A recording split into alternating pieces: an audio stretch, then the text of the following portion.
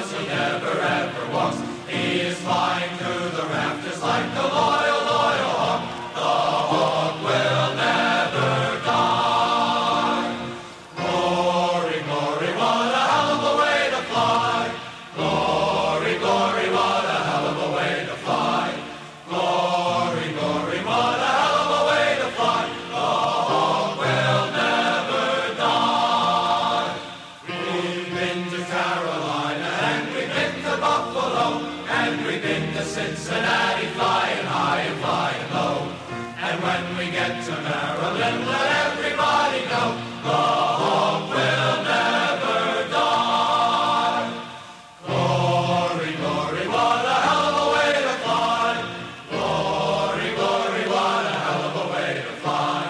Glory, glory, what a hell of a way to fly. Thought it was a great game to come back home to.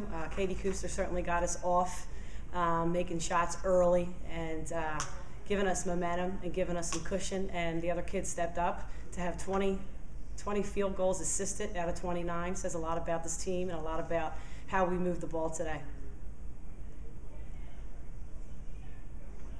Well, again, coming back out of Bonnie's, because you're right there with 5 minutes to go, and maybe you could steal one, and then everything changes in the conference. But still, to stay in the upper part of the hunt, and get that bye, beyond everything else is what you're looking at. So we are, and taking one game at a time.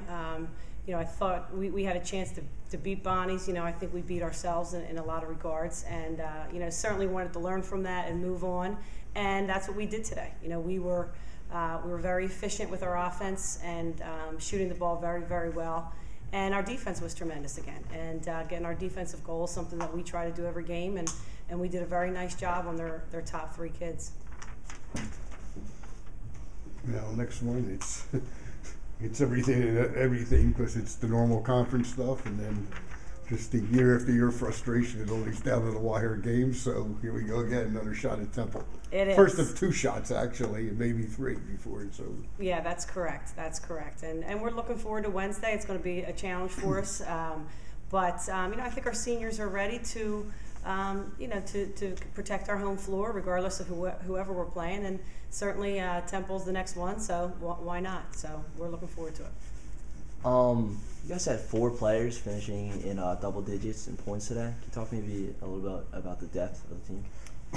Yeah, I mean we've got we do have a lot of depth. We have kids that can score on the insides, kids that can score on the outside. I think Samira struggled early in the first half. Second half she came back and she really did a nice job for us. Cavallo does a great job on the boards. She's a great role kid for us. Ashley Prim came in and gave us some great minutes while we were kind of in a lull there. We had to leave. The game was in control, but we wanted to make sure that we were aggressive, and she did a great job with that. And our 2 senior guards are doing what senior guards should do, and that's score the ball.